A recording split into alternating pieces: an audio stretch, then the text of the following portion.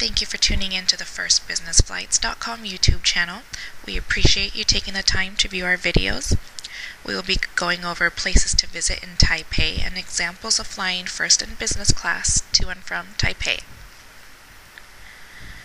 Let's start with the Menjia Longshan Temple, which once served as a place of worship and gathering for the Chinese settlers.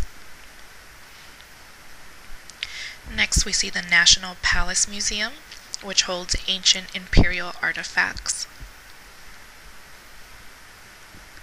And here we have the Lin family mansion and garden. It has traditional Chinese garden architecture. The Martyrs Shrine is dedicated to the war dead of the Republic of China. And here we see the famous skyscraper Taipei 101. I'll end with the Shilin Night Market, the largest night market in Taiwan. Let's take a look at Cathay Pacific's first class cabin and seats. And this is their business class. They both recline fully. And Eva Air has its Royal Laurel class with full flatbed seats. Japan Airlines first class flatbed seat,